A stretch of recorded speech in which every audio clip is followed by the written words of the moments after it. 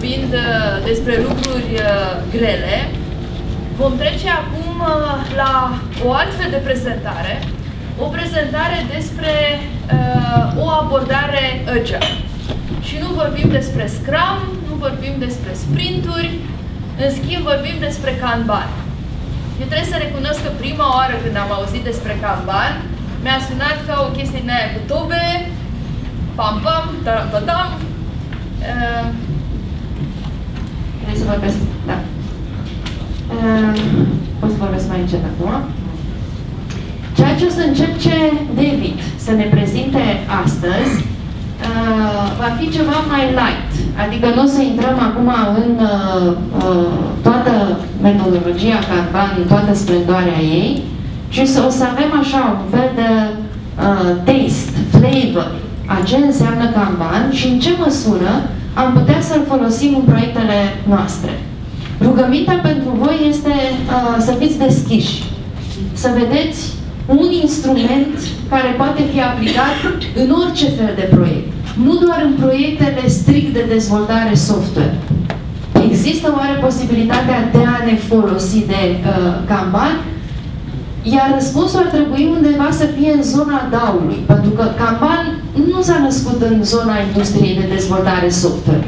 Kanban s-a născut la Toyota, dacă nu mă înșel, acum mulți ani de zile și a fost preluat. Ca urmare, cred eu că e un instrument pe care ar fi bine să-l luăm cu toți în considerare, iar prezentarea lui David sper să vă convingă de acest lucru. David mi-a spus că a preluat prezentarea pe care a avut-o acum 2 zile, într-un cadru academic, unde i-au dat 2 ore să vorbească despre Kanban. Mi-au dat lacrimile. De bucurie, evident, că ne consideră în stare să înghițim toate aceste cunoștințe. Mi-a spus, în schimb, că azi dimineață, probabil văzuse lacrimile mele, am mai tăiat din slide-uri. Deci ceea ce o să vedeți acum este o adaptare pentru o jumătate de oră cât are la dispoziție, dar pentru cei dintre voi care veți fi interesați și veți intra pe site să downloadați prezentarea, sunt păstrate toate slide-urile. Deci noi am făcut acum un hide, dar ele vor fi disponibile pentru cei care vreți să săpați mai în adânc și să vedeți despre ce a fost în stare să vorbească 2 ore. Noi o să-i arătăm plăcuțele, cum mai ai 10 minute, mai ai 5 minute, nu mai ai... Deci, fără alte multe cuvinte, unde e? Fața ta. Fața ta.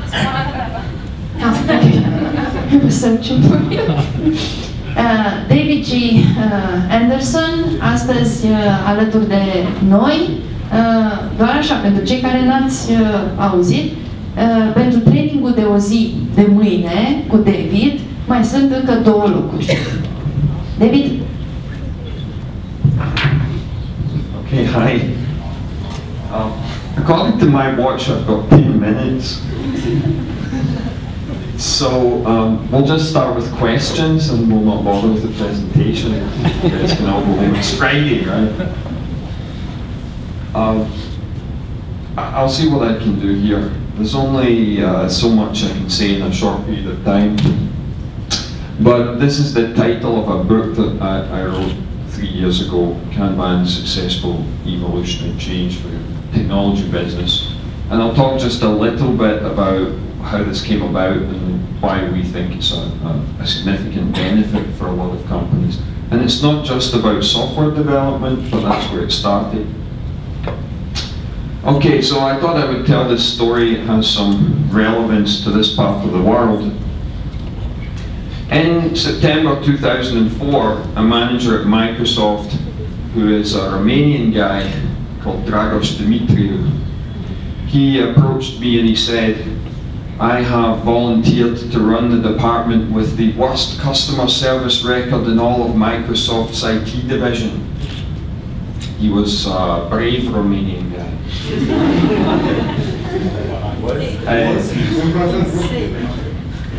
And clearly a very smart Romanian guy also, because he came and asked me for advice.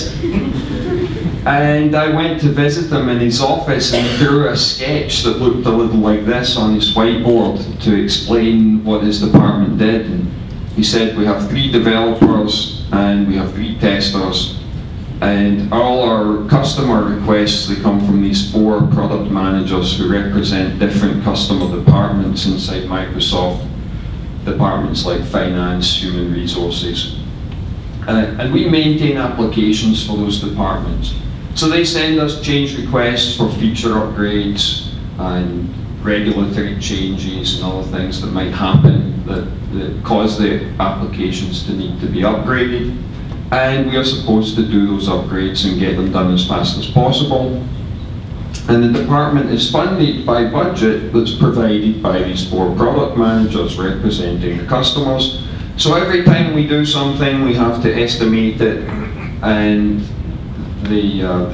we tell them how much it's going to cost, and they transfer the money from their budget to our budget, and then we do the work. This is actually quite interesting that internally they were paying in advance. Have you ever worked in a software company where you got paid in advance? It was a little curious policy they had. Anyway, when a new request arrives, it gets sent to the developers and to the testers to be estimated. And it turns out the estimate had to be incredibly precise, and it would take them about a whole day to make an estimate for these relatively small pieces of work that were supposed to take about 2 weeks or less. So they'd return back the estimate, and these product managers would use that information to calculate things like the business case for the request, and they would do their planning and prioritization. And working with Dragos, they would produce a nice looking Gantt chart once a month, and then the developers and the testers, they would follow that Gantt chart and get the work done. The only thing is that the Gantt chart didn't contain any planning for the unplanned arrival of next month's estimate requests. And as a result, this department had 0% on-time delivery.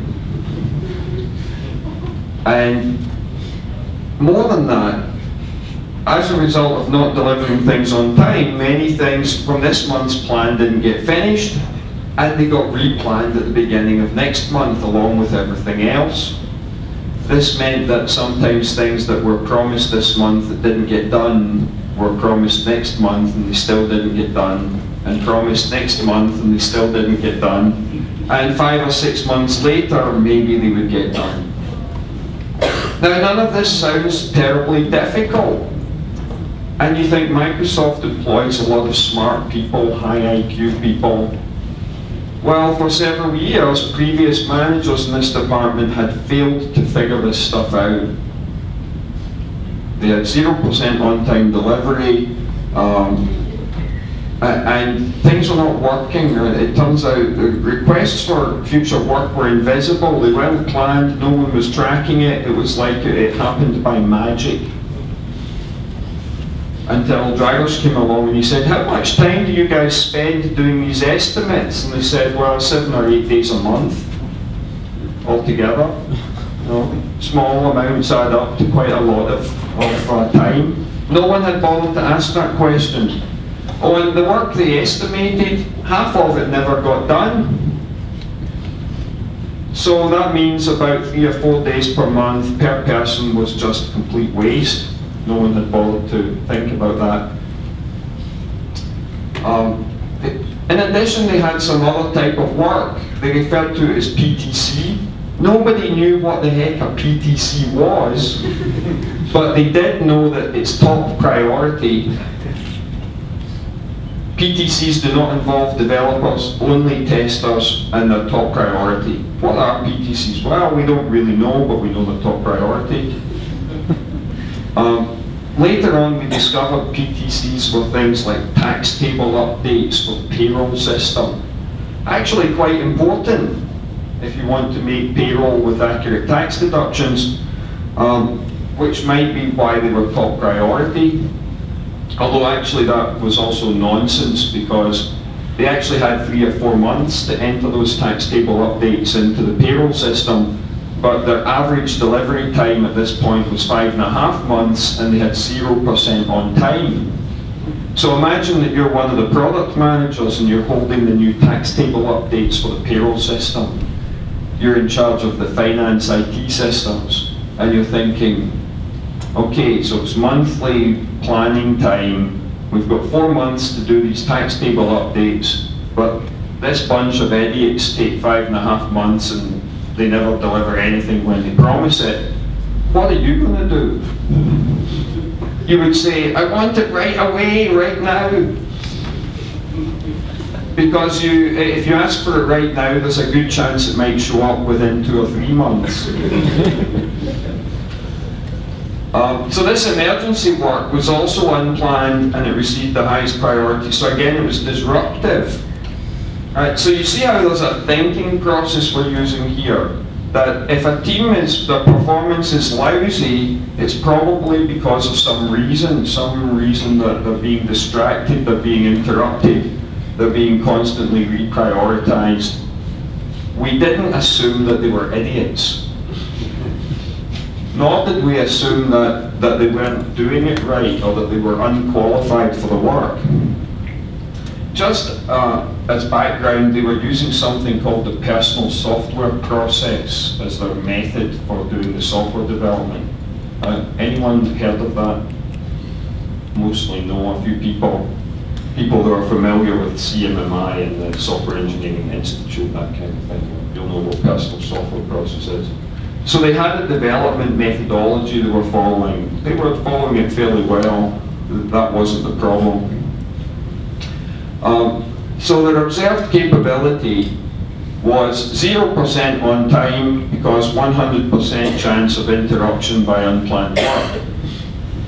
The planning and prioritization were conducted monthly, and this meant that their fastest response to the customer was about 6 weeks. To do something that should take 1 to 2 weeks typically, they would take a minimum of 6 weeks, but actually the average was 5 months, and a slow one could take a year. But remember, 0% on time in terms of what was planned, and half of the things planned were never done. So this is only the things that actually got done. But everything had a business case and was prioritized by return on investment, and every single choice could be justified very accurately by the product manager. Right? What they were doing was, I know this is hard to read at the back, they were essentially prioritizing governance over delivery time. That's basically what the next slide says. So I looked at this problem and I thought, okay, a Kanban system will fix this for them. And we did that. And now I'm going to tell you what a Kanban system is and why you would do it. These photographs represent a Kanban system, or show a Kanban system which is in use every day in Japan. The picture here is taken at the East Gardens of the Imperial Palace in Tokyo. The Imperial Palace is where the Emperor of Japan lives. I see at least some of you got the language joke there. And it's a medieval castle. Right? You live in Europe, you know what medieval castles look like. They have big walls around them. And then if it's quite an old one that's been well preserved, there's often an old medieval town around the medieval castle. And the town also has a big stone wall going the whole way around the outside, with a few gates in it, where they used to let the peasants in and out, farmers coming with the food and that kind of thing. And this is the same thing here in Japan, except about 120 years ago, they knocked down all the medieval buildings inside here. They're all made of wood because it's Japan, so easy to knock down. And they turned it into a really nice park. But it's a nice park with a massive big stone wall around it and only 2 gates to get in. The north gate and the east gate, surrounded by moat full of water, bridges across the moat to go through the gate. So it's a nice city park, as you can see, and there's only 2 ways in and out. And when you go in, when you walk across the bridge and you go in, someone hands you one of these. It's a plastic card. It's a little smaller than a credit card, and it's about as thick as a poker chip. And and it says written in English, admission ticket. You don't pay for it. And you carry it around with you while you're inside having a picnic. And when you're leaving, you line up at a kiosk and you give it back. Ever given an admission ticket back to someone? Especially one you didn't pay for? These plastic cards are known in Japanese as Kanban, and it literally means signal card. What are they doing with them? What's the purpose of this system? Limit work in progress. They are limiting the number of people inside the park. And why would they care to do that? Not to get too crowded. Not to get too crowded, right? It's kind of nice if it was full of, a million Japanese people all at the same time. It might not be fun anymore and all the plants would get damaged. Okay, so that's a Kanban system, and this idea has been adapted into manufacturing industry since the end of the Second World War, roughly speaking, 1947. And I decided that it might be a good idea if we tried it with software development work, and this was the first time we tried it with this department at Microsoft.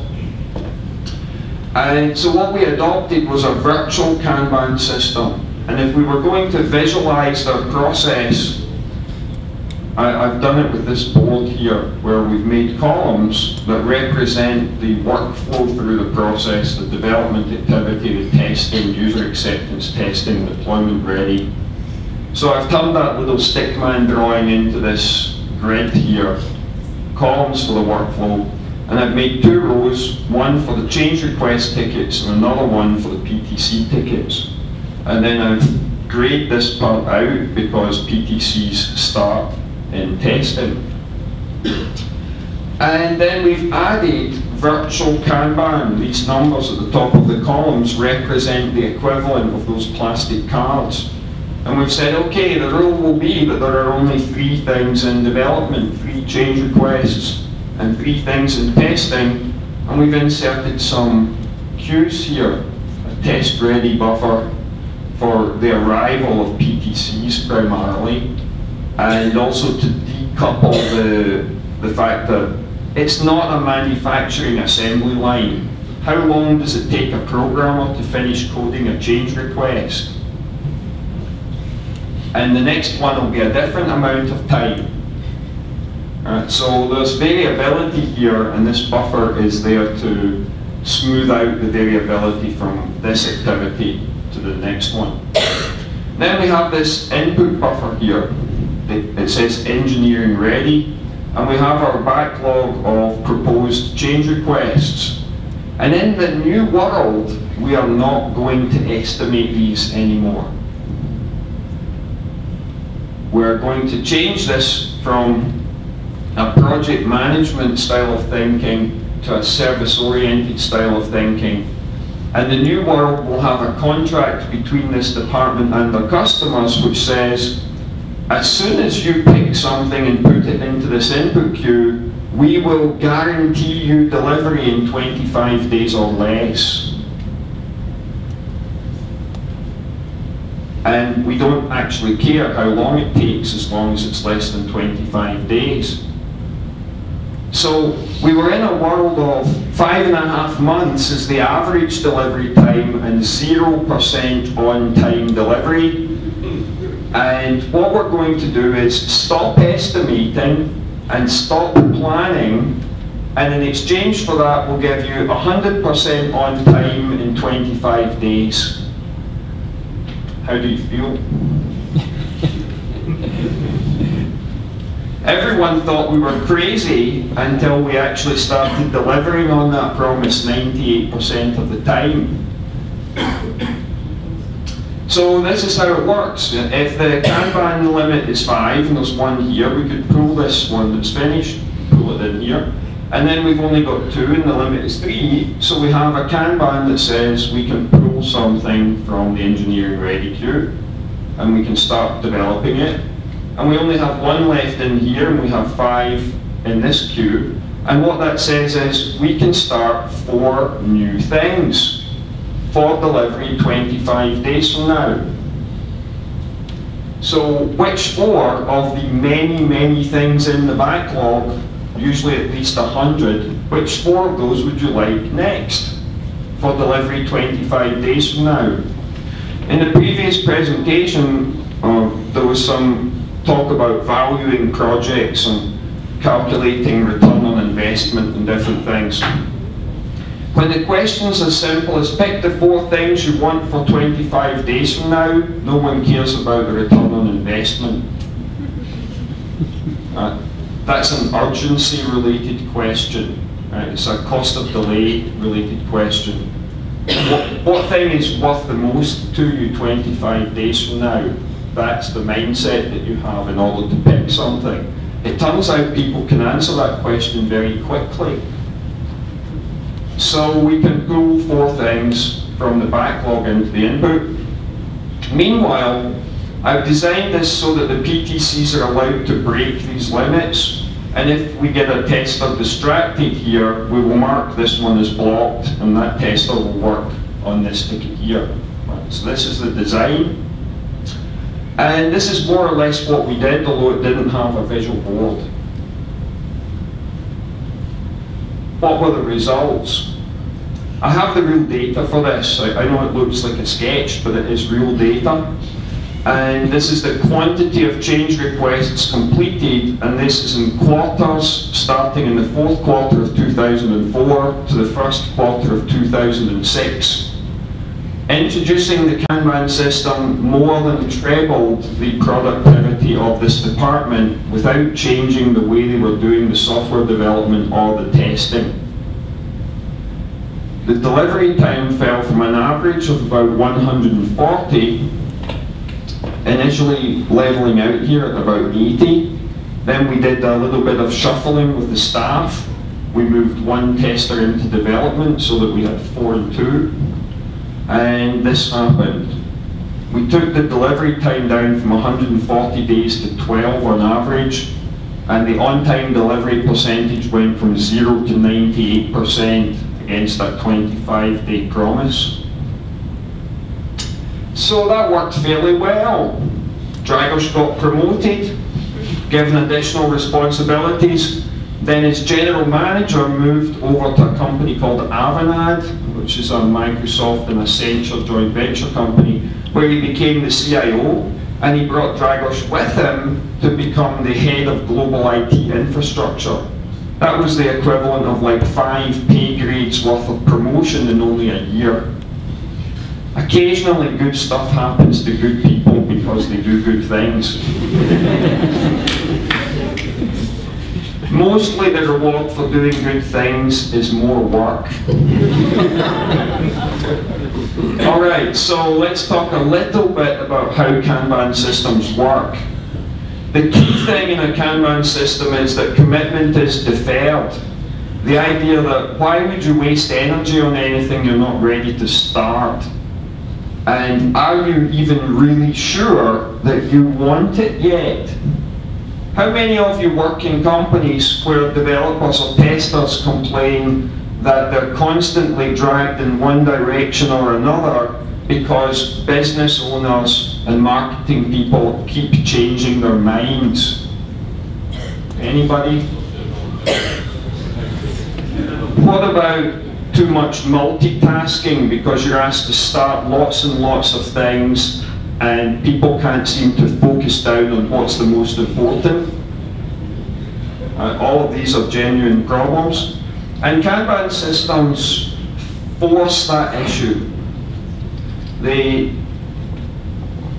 force the issue of there's only a limited number of things we're going to have in progress, and what are the 4 things you really, really want next?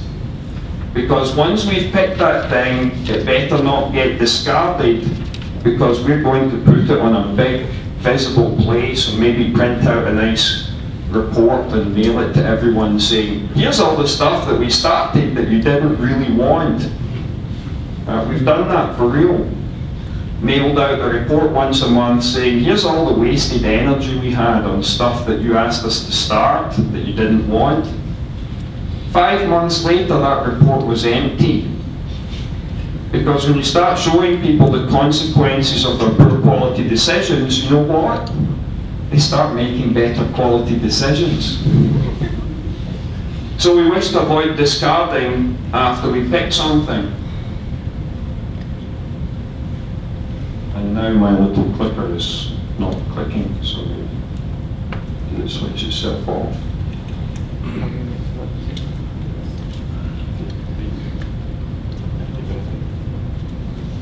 What's happened to the PC?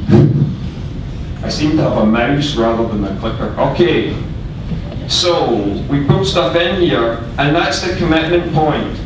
At the point when we pull it into the Kanban system, we're saying we really, really want this, and we're absolutely sure we want it, and we're absolutely sure that we're not going to change our mind about it. That can be a tough question, but it makes life a whole lot easier for people. So we're committing to getting started, we're certain we want to take delivery.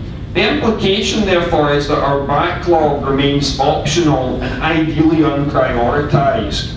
There is no point in wasting energy prioritizing things when you're going to change your mind tomorrow, the next day, next week, next month. Don't waste energy on prioritizing, because all you do is reprioritize. It's great work if that's what you get paid for, but why would anyone else pay you for it? Really? This also implies the word backlog is not a good choice of word in English, because backlog has an implication of commitment. So it's better to think of things that are uncommitted as a pool of ideas. They're still optional. Pool with 2 O's and not a U. What a funny language English is. Discard rates are often high. Would anyone like to speculate? So imagine we've got some backlog of work for a department. Maybe it's a project backlog. What do you think a typical discard rate is in most organizations? Anyone got any real examples? How many things that you actually spend time elaborating, writing down the requirements that don't actually get done? Typical percentage? More than half. More than half. I like you.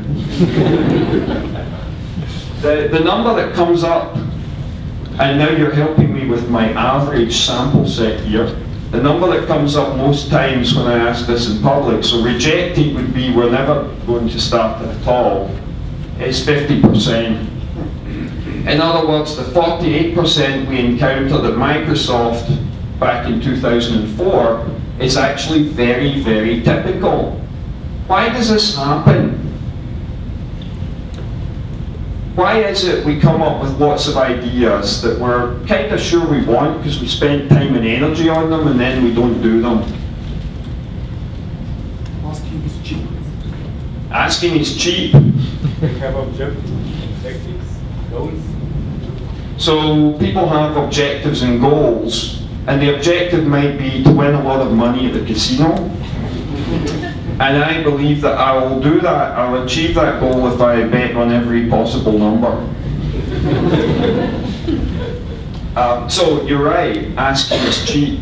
Right? Coming up with ideas is cheap, and the more ideas I come up with, the more chance I have of winning.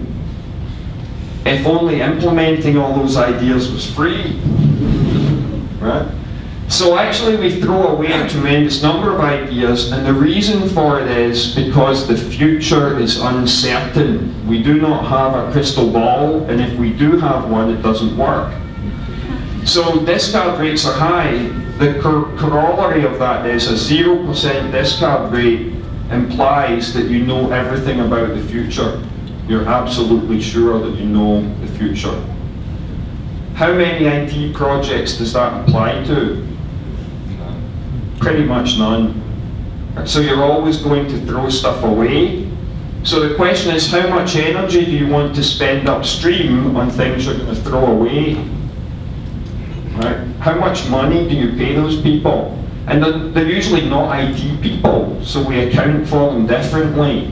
They're usually pure operating experience in companies. Walk into the CFO's office and say, hey, do you know you've got a product management department with 100 people in it and half of what they do gets thrown away?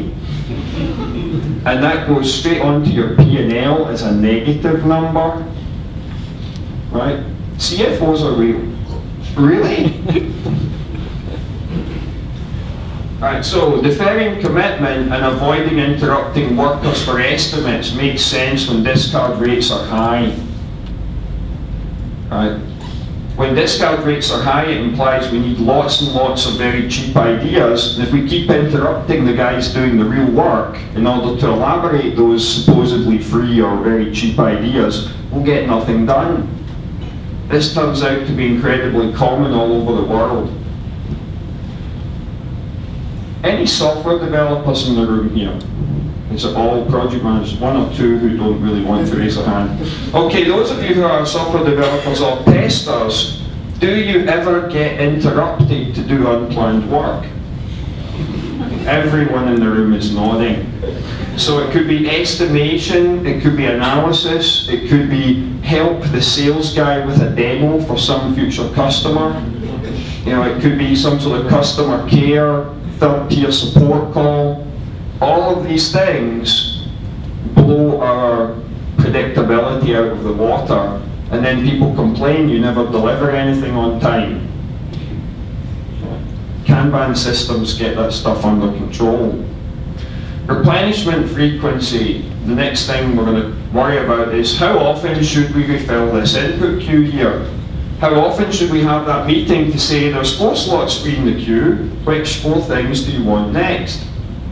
Well, the answer, of course, is as often as possible. So this is replenishing the queue. Frequent replenishment is more agile with a little a on here, not religious, big capital A, agile software development.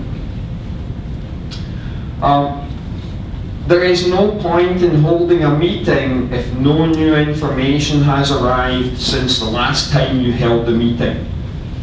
So if you live in a fairly dull and boring environment where information arrives very slowly, maybe some parts of the public sector, for example, then maybe you don't need to hold the meeting too often.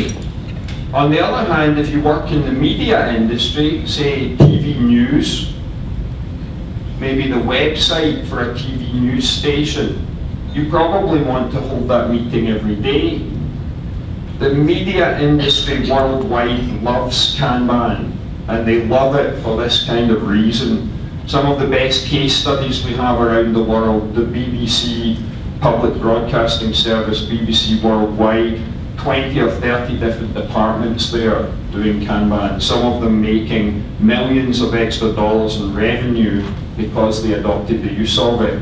O Globo in Sao Paulo, South America's largest newspaper, has a really large-scale implementation. The Lonely Planet, the Financial Times, Time Warner, the list goes on and on. Mobile.de, which is the auto trader company in Germany. The media love Kanban because of this.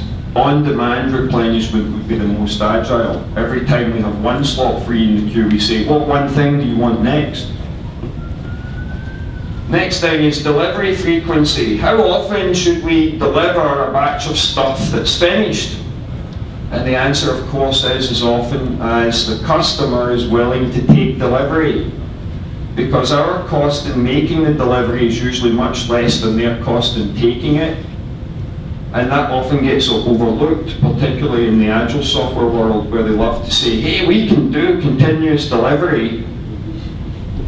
If your customer doesn't want to take continuous delivery, they actually think you're really, really annoying.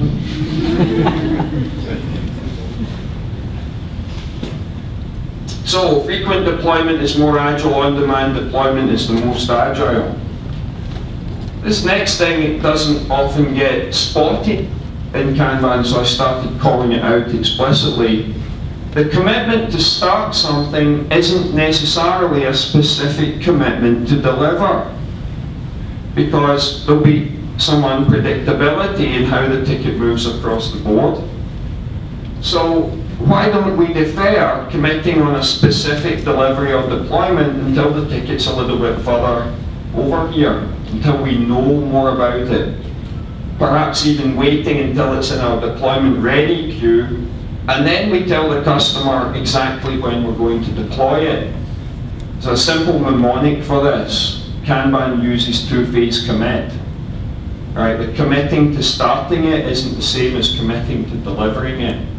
The reason is that the batch transfer and deployment is a separate system from the Kanban system that's doing the development and testing. And because of the decoupling of those systems, it makes sense to decouple the commitments.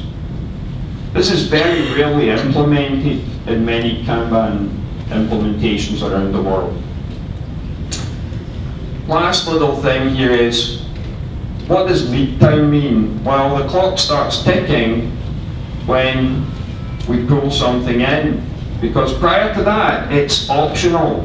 Just because the customer wrote it down and sent it to you doesn't mean you're going to do it.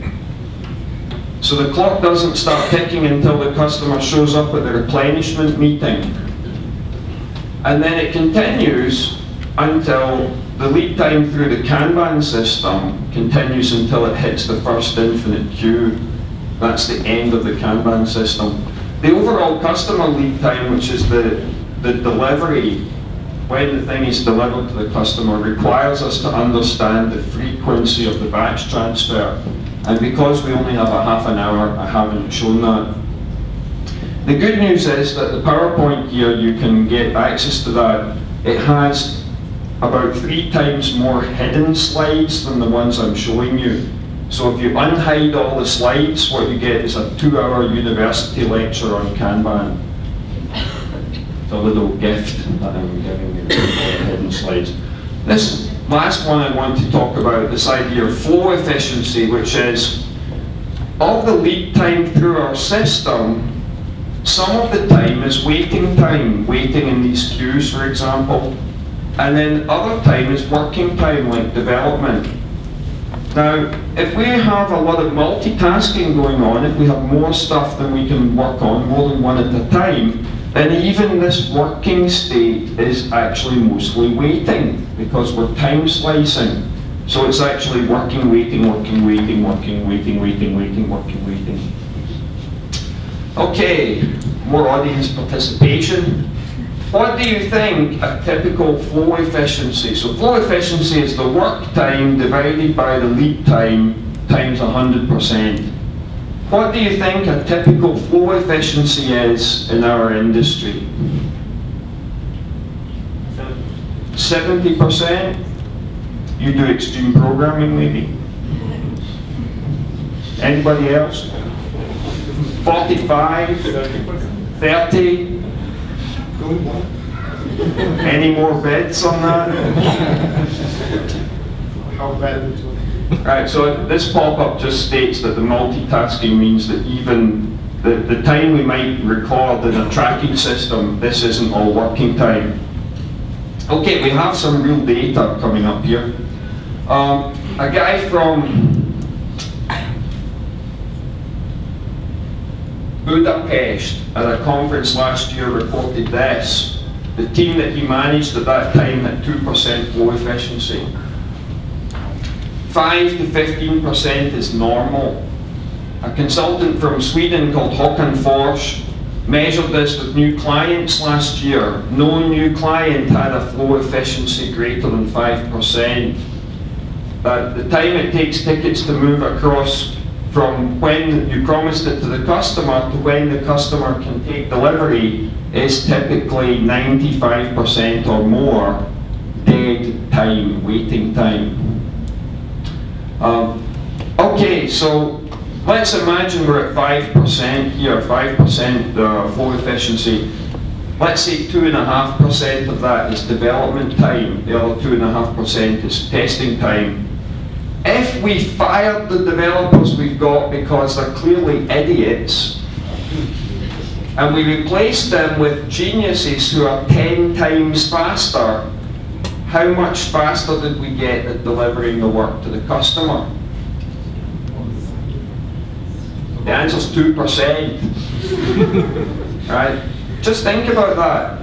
You replace your current workforce with people who are 10 times faster, and you get 2% more productive. This is why clients that call me in, very senior executive of a publicly owned British company, once called me in and he said, David, we have spent 14 million British pounds training more than 2,000 people on extreme programming in our company, and it doesn't appear to be making a blind bit of difference to the performance of this business.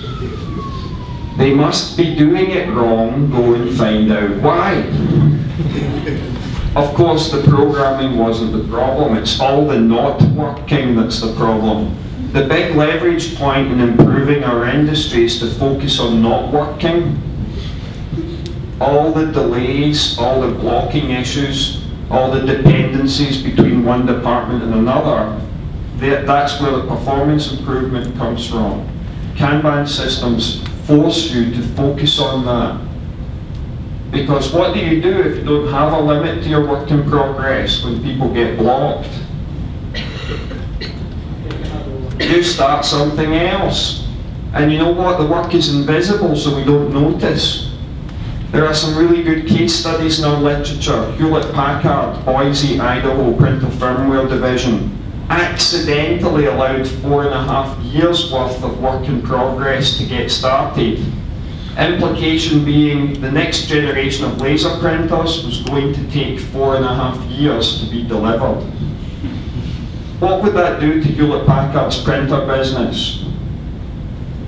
It would end it, probably about 7 years into the future. So this doesn't happen in other industries because stuff is physical and it's visible. A big Kanban adopter is Volvo. Imagine that every time they started a user story in their IT department, a guy came with a forklift truck and dumped an engine block in their office. Right? They would notice after a while. They wouldn't allow 4.5 years worth of engine blocks to accumulate. Right? So Kanban systems help us focus on the big leverage point in producing organizational improvement, the delays in the work. And they don't allow us the opportunity to use the symptomatic fix, which is simply to start something else in the meantime. Because all that does is mean that a customer has now been promised something that you don't know when you're going to deliver, so you're going to break that promise. How does that make the customer feel? They get upset with you, they lose trust because you break your promises all the time. When you have Kanban systems and you force the hard question at the beginning of what is it you really, really want next, you can keep your promises. So I know I'm out of time, right? I'm out of time. The lady already left. She said... Our timekeeper has gone home, so... So that was an explanation of the use of Kanban systems. And it turns out that I was using those as part of a bigger concept that I didn't give a name to, and it's just ended up being called the Kanban method. And it's the idea that we use Kanban systems to provoke conversations about process improvement and organizational change. And that's led us to this world of thinking of Kanban as an evolutionary approach to management, and the idea that we're using Kanban systems and visualization to install an evolutionary DNA in your organization. And something our previous speaker didn't tell you is that the way that you deal with complexity and complex adaptive systems is you need to be adaptive. That's why they're called adaptive systems. And adaptive means evolutionary. It means you take what you do now and you make a change to it, and then you see whether that's an improvement or not, whether it's fit up for its environment, to use the evolutionary language. And if it is, you keep it, and maybe you make another change, another one, and if it's not, you throw it away and you try something else. Kanban provokes those conversations.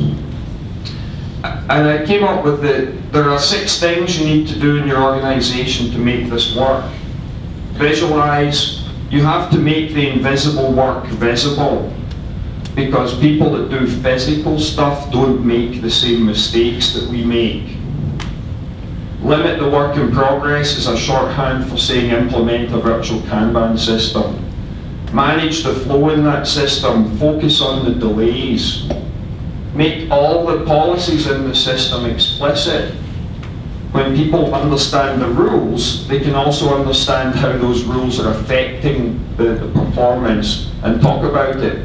Implement feedback loops, I'm going to show you in a minute. And finally, improve collaboratively and involve experimentally, and this is using models and the scientific method, and in half an hour I don't have time to get into that. The feedback loops, the shorthand for this is something called Kanban kata, and there are 3 of them. The stand-up meeting, something called the improvement kata, and the operations review. And very quickly, what are those? Well, here is a meeting of a team in front of their Kanban board. And you can see from their conversation that something is clearly not working very well in their world. But one of the teams not willing to accept that and says, let's do something about it. Well, what is the problem? Well, it looks like our developer is a bottleneck because she is too busy, and meanwhile our tester is idle, and our analyst here is stuck because he's waiting on some business owner who's too busy off doing banking to show up for the requirements meeting for the IT system. And what happens next is we describe it as an after meeting. After the regular daily stand-up meeting, some team members hang out and they talk about, okay, it looks like development's a bottleneck, what can we do about it? Testers are idle, could they help? What if we allowed the testers to work on these blue-coloured tickets? And then all of a sudden, we've solved the idleness problem, we've solved the bottleneck problem, we just evolved our process by changing a policy. You see how these things fit together? Improvement kata is a mentor-mentee relationship, usually but not always, between a superior and a subordinate. This is the whole business of exactly what business are you in? So imagine that I am the second line manager, the director of engineering, and your job title is development manager. What business are you in? Let's try this a different way. Imagine that I am the regional director for Starbucks and you manage a Starbucks cafe in town here. What business are you in? Selling cups of coffee. Good answer. How many of those did you make today? How many did you make this week? Was that more or less than last week? How many did you make this month? Was that more or less than the same month last year? You get the idea? These people are managers. They manage a business. On the other hand, a typical IT manager thinks that they are a dating agent, that they have a set of very attractive looking engineers, and they have an incoming set of tasks, and their job is to match the task with an appropriate date from the department. How many of you do this for a living? Right, you're all nodding. How many cups of coffee did you make today? Right? You all make whatever they're called, use cases, user stories, requirements. How many have you made today, this week, last month? Was that more or less than the month before? Is the demand going up or down? What's the nature of the demand? Are people ordering coffee or are they ordering cups of tea? Right? People in our industry don't know what business they're in. This improvement kata is about talking about that one-on-one and defining target conditions and figuring out how to achieve them. Like our current on-time delivery performance is 0% and our customers are unhappy. So what would be a suitable target condition? Well, we think 85% on time would probably make it acceptable for the customer. So the question would be, what are you going to do about it? the improvement kata. Lastly, the operations review is the idea that there's a monthly meeting of all the people involved in Kanban systems in our organization. Imagine that's like the regional director getting the managers of all the Starbucks from the whole country and having a meeting to talk about how many cups of coffee we've sold in each different store. The thing is that at Starbucks they don't have dependencies between the stores. You know, if you order the skinny latte, they don't have to fetch the non-fat milk from another store. But that does happen in our world. That's where all the delays come from. So how you address the delays is to have a system of systems feedback loop that enables the cause and effect between one system and another to be exposed and a conversation to be held about it, so that we can do something about it. So the 3 Kanban kata are the response to the complexity in your world, right? This creates the adaptive system that you require in order to cope with that. And the entire thing is a service-oriented approach. Each Kanban system is wrapped around a service, and you're making that service very reliable and dependable. And then you're looking at the service-oriented architecture using the operations review meeting. You do all of this, and magic really happens in organizations. Some parts of the BBC improved their productivity by 800%. One department that did web pages for the BBC Worldwide generated an additional $1 million a year, 600,000 British pounds, in additional ad revenue because they reduced their lead time and web pages delivered earlier generate ad impressions earlier. Those additional ad impressions added up to 600,000 British pounds in extra revenue from one department of about 20 people. Stuff really gets better. And the percentages that we see in the case studies reported around the world are stunning. Most people are really happy if they do an improvement initiative and they get 20 or 30% improvement out of it. We see people getting hundreds of percent improvements. Thank you, I used too much of the time.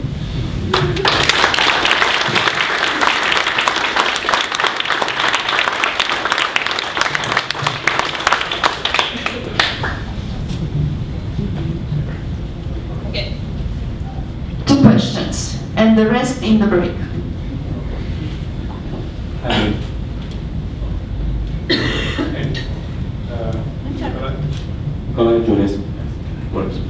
I have a quick question. Are people getting scared of these productivity improvements? Because they might think I'm out of the organization if I don't have enough. So the question is, are people getting scared? I haven't seen that. I see people getting scared for other reasons. I see middle managers getting scared that we couldn't possibly have a 600% improvement because people might ask why I didn't do it sooner. Yeah, middle managers are afraid of transparency because they don't want the bad stuff exposed. I also had recently, I gave a talk to about 75 quite senior executives in the United States. It was more or less the talk you've seen, a little bit longer. And a lady put her hand up and she said, so if we limit the WIP and we have an imbalance between our testers and our developers, many of them will be idle. And I said, yeah, that could happen. She said, I'm pretty sure if I did that in my organization, 3/4 of my testers would have nothing to do. What would you recommend? and I looked at her and I said, why do you need me? So this is an interesting situation. This senior executive in this company knew she had 4 times more testers than she needed, and she wasn't doing anything about it.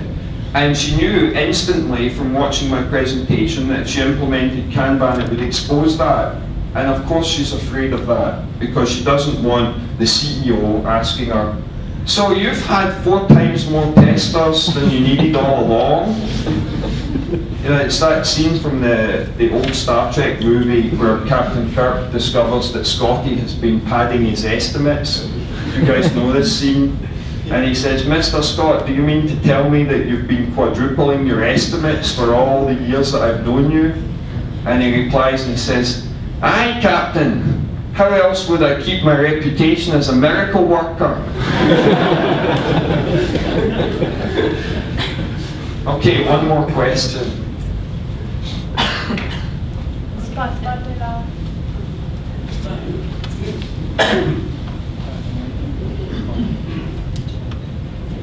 Hello.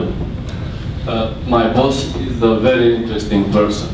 Each time I go to him with an idea or with a project, or each time he gives me a project or somebody else gives me a project and I have to report it on my weekly meeting, he said, "Okay, give me a deadline when this is going to be finished." You know, the projects come in the queue every day and I always have to go with a deadline. And if I don't respect the deadline, excuse me, I am fired. The idea is, how can someone present the idea of using Kanban in a business knowing where there is an expectancy to give deadlines to the management or the people you are delivering to? So the answer depends a little bit on why they're asking for the deadline. Because they could be asking for a genuine business reason, which is that if we have it delivered for a certain time, it has a certain value, and if it slips later, it has less value. If it was earlier, it have more, and so on. It might be for some very specific date in the calendar, so it's a genuine question. On the other hand, they might be asking you because they assume that you are very lazy, and if you don't have a deadline, you wouldn't possibly be working hard enough.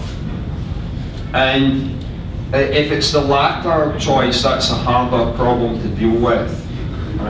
If it's the earlier one, if it's the genuine business reason for when will it be delivered, because there'll be a value associated and risk associated with that, that's dealt with in the hidden slides in the PowerPoint. That I encourage people to study what really happens in your world. Most companies I meet are actually already recording the lead time for delivery of items because they have ticketing systems and so on. Things like Jira or Team Foundation Server or Quality Center. They have all the time that things took. So why don't you analyze the historical data? So what you'll see in the PowerPoint is that we build histograms out of that historical data, and then we shape a distribution curve onto the histogram. And therefore, if someone says, how long will this new thing take, your answer should be based on the probability of what you've observed in the past.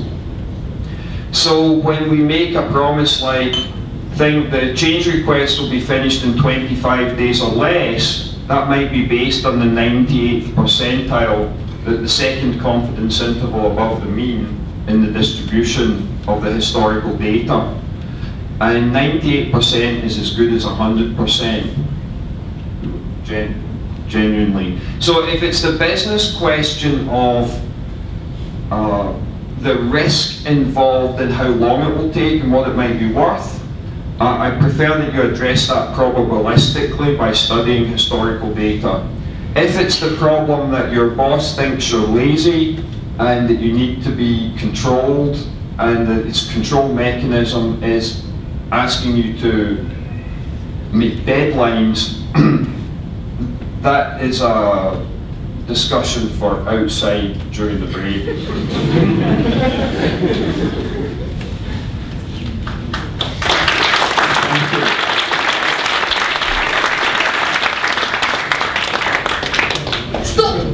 Nu lăsa pe mine să iasă. Nu lăsa pe mine să mergem la cafea, pe bune, deci abia mai rezist. Dar mă omoară echipa de organizare care a zis că dacă sunt aici în față, eu trebuie să fac anunțurile. Și eu am grijă de echipa de organizare când m-am pus de aia. Așa.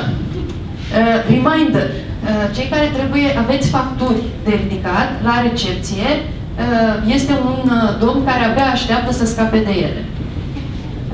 PD-uri, pentru cei care sunteți certificați PMI, tot la recepție e o listă pe care trebuie să vă lăsați adresa de e-mail ca noi să vă comunicăm codul evenimentului, să puteți să fiți în regulă cu cele 7 PD-uri pe care le-ați meritat astăzi. Tot echipa scrie așa: formularele de evaluare. Nu uitați că în mape aveți un formular de evaluare pe care, dacă îl completați, ne ajutați extrem de mult. Deci vrem să știm cum să calibrăm următorul nostru eveniment în așa fel încât să fie pe placul vostru. Ați văzut că am avut prezentări light, prezentări heavy, prezentări lungi. Am vrea să știm cam cât de mult v-au plăcut, cum v-au plăcut, ce recomandări aveți pentru noi pentru următorul eveniment. Și la tombolă. Să știți că tombola, extragerea premiilor, avem e-book-uri de la Rentropen Stratton, avem vouchere la sesiunile de training Achieve Global, avem cărți Going Agile de la noi, avem tricouri, avem memory stick-uri, avem cărți Have a Nice Conflict de la Personal Strength. Deci avem o grămadă și am găsit noi soluția pentru extragerea lor. Vom avea o cutie în care vă rugăm să vă puneți badge-ul.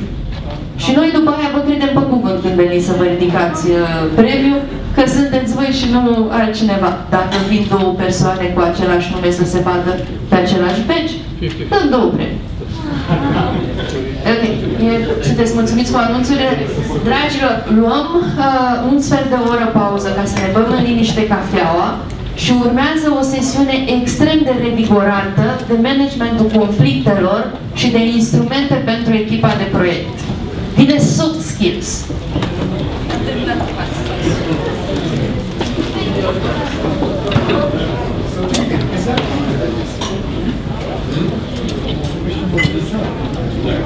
Which one?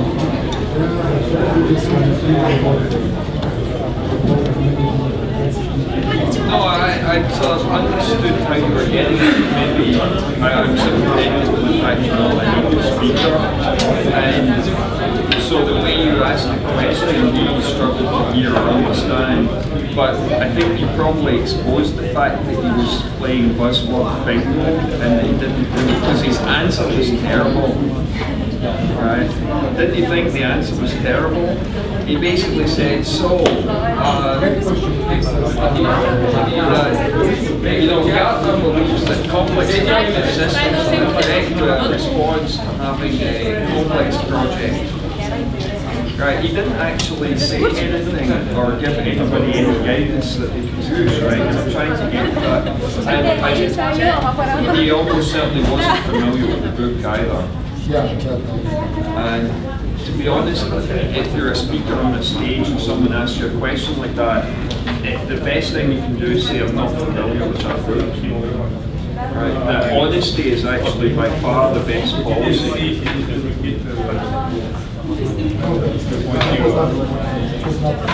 Oh, it wasn't typed, I didn't see from the back.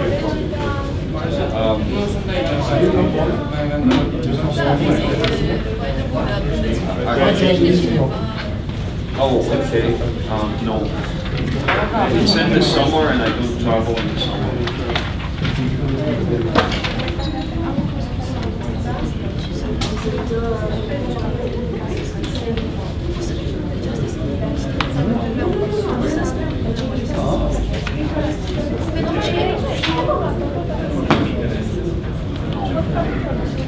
A lot of people come to that conclusion, but no, it's not necessary. That there's a number of reasons why it doesn't matter very much. The most important, the simplest one to explain is the flow efficiency thing. That something could be 10 times larger, but it will only actually make the lead time a small percentage bigger. And it doesn't really matter what you leave with it probabilistically. There's also interesting stuff that when people correlate the plotting a lead time distribution, then they colour the distribution based on how big we thought it was, how complex it was. There usually isn't a correlation, because you would expect if you're plotting lead time this way, quantity divided this way, so you get some sort of shape like that. You'd expect all the small, low complexity things to be at this end of the distribution and the hard ones to be at this end. Usually doesn't correlate. So it's not important